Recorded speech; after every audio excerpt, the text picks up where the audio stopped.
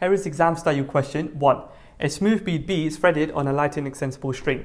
The ends of the string are attached to two fixed points A and C on the same horizontal level. The bead is held in equilibrium by a horizontal force of magnitude 2 newtons acting parallel to CA. Find part A, the tension in the string, part B, the mass of the bead, and part C, state how you have used the modeling assumption that the bead is smooth in your calculation. Now, before I do A, B, and C, I'm going to label all the forces acting on this particular bead. Right, suppose that the mass of the bead is M, hence the weight is mg acting vertically downwards. This string is considered to be light, so we know that the tension is the same throughout the string. Tension acting in this direction, tension acting in this direction. For each of these tension forces, we can form component forces by constructing a right angle triangle. Here's my extension, here's my extension. Alternate angles are equal, so if this is 60, this is 60. If this is 30, this is 30. Drop a perpendicular, drop a perpendicular. Put in the arrows, put in the arrows. Adjacent, adjacent. So this one over here will be T cos 60, and this one over here will be T cos 30. Opposite, opposite. This one over here is T sine 60. This one over here is T sine 30. Okay, so that there is the complete force diagram. In part A, we want to find the tension in the string. If we resolve horizontally, we'll have only one unknown, and that will be T. If we resolve vertically, we'll have two unknowns. That will be T and M. So to find the tension in the string, we need to resolve horizontally. Okay, so here is part A. Resolve horizontally, taking right to be the positive direction. The resultant force F is equal to 0 because the bead is in equilibrium. Now, the resultant force F horizontally will be T cos 30 minus T cos 60 minus 2. So we have T cos 30 minus T cos 60 minus 2 equal to 0. Now, we can factor out the T and take the minus 2 to the right hand side. Make T the subject, so we get T equal 2 over cos 30 minus cos 60. So we can put this into our calculator, and if we do this, we get 2 plus 2 root 3 newtons in exact form. Okay, now if we round to three significant figures, we get 5.46 newtons to three significant figures. Let's have a look at part B. Now, for part B, we want to find the mass of the bead. To find the mass of the bead, we have to resolve vertically. Okay, so here is part B. Resolve vertically, taking upwards to be the positive direction. The resultant force F vertically is equal to 0 because the bead is in equilibrium. So what will that resultant force F be? Well, it will be T sine 60 plus T sine 30 minus mg. So we have T sine 60 plus T sine 30 minus mg is equal to 0. Okay, so I want to find the mass. I can make m the subject. So if I do this, I get m equal T sine 60 plus T sine 30 divided by g, where g is the acceleration due to gravity. G is equal to 9.8 meters per second. Right, now over here we've got a common factor of t. We can take out the common factor, so we've got m equal t bracket sine 60 plus sine 30 all over g. We know what t is. Well, the exact value of t is 2 plus 2 root 3. We can substitute that t into this particular equation.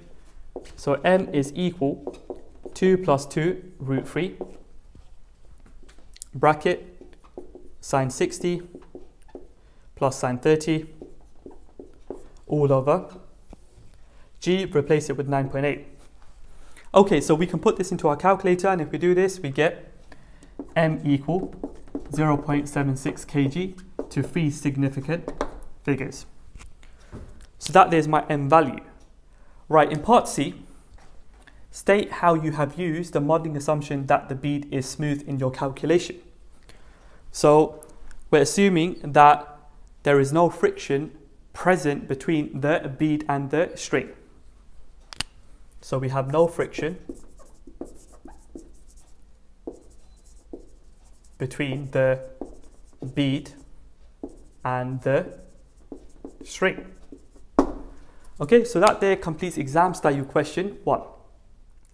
Here is exam style question 2. A particle of mass 6 kg hangs in equilibrium suspended by 2 light inextensible strings inclined at 60 degrees and 45 degrees to the horizontal as shown.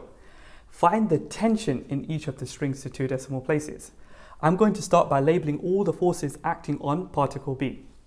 So we have the weight acting vertically downward, 6G. These 2 strings are different, hence the tension will be different in each string. We can call this tension T1 and this tension T2. For each of these tension forces, we can form component forces by constructing a right angle triangle. Here's my extension. Alternate angles are equal, so if this is 60, this is 60. If this is 45, this is 45.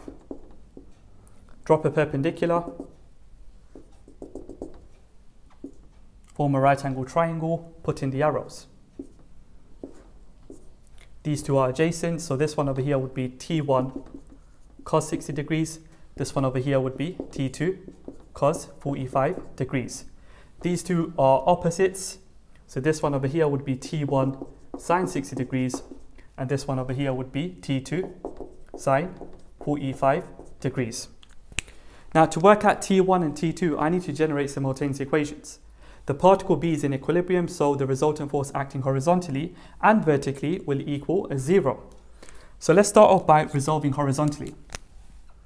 Taking right to be the positive direction, the resultant force F is equal to 0. We have T2 cos 45 degrees minus T1 cos 60 degrees. This has to equal 0. Now I can make T2 the subject. So I've got T2 equal T1 cos 60 degrees divided by cos 45 degrees. I can call this equation 1. Resolving vertically, taking upwards to be the positive direction, resultant force F is equal 0. So we have T1 sine 60 degrees plus T2 sine 45 degrees minus 6G is equal 0. Equation 2. Substitute equation 1 into equation 2. So if I do this, I get T1 sine 60 degrees plus my T2 is this fraction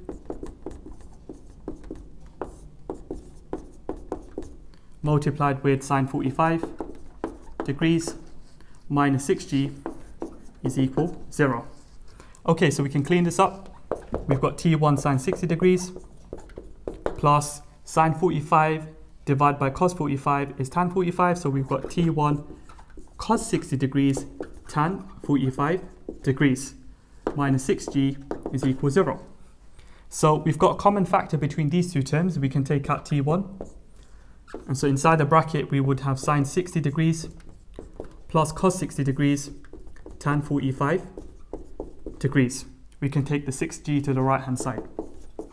Okay, so T1 is equal 6G divided by sine 60 degrees plus cos 60 degrees tan 45 degrees. Okay, so I can put this into my calculator, and if I do this, I get T1 equal 43.04 newtons to 2 decimal places. Okay, so now we can work out T2. We can substitute our T1 value back into equation 1 to work out T2. So if we do this, we get T2 is equal to 30.44 newtons to 2 decimal places. And that there, ladies and gents, completes the question. Sometimes in the exam, you'll get a question where there are 2 different strings. If you have 2 different strings, you need to realize that the tension in each string is different. So that there, ladies and gents, completes this teaching video. If you found this video useful, please tap the subscribe button, like, leave a comment, turn on the notification bell so you receive notification every time I upload a video.